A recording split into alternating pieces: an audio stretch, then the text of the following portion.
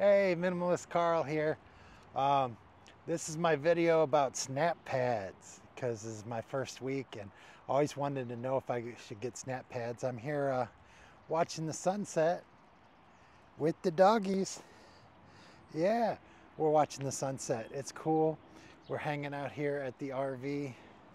Uh, I did not go with snap pads. I went with wood. Right there, you can see that it's just on the wood there. If you had concrete, it's not hurting the concrete. And there's another piece of wood right there. And these are scrap pieces of wood from someone that had a fence and didn't have enough boards. So I just took them over to Home Depot and they cut them to 2-foot lengths. There's another one right there. Yeah. And I had a couple extra ones which I just kind of tossed down there. And then there's my last one.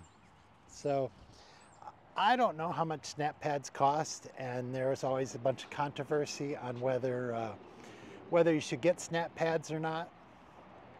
But I don't think I need them. I just got those pieces of lumber, and you know, when we travel, we'll just toss them in the car and have them.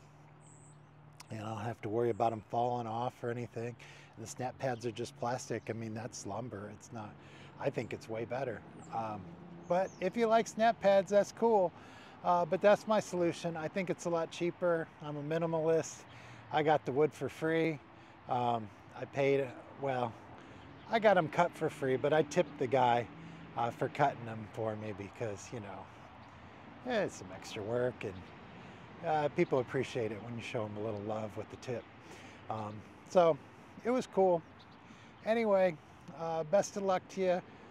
Live today. Can't live in the future, can't live in the past. So today's all you got. So make the best of it.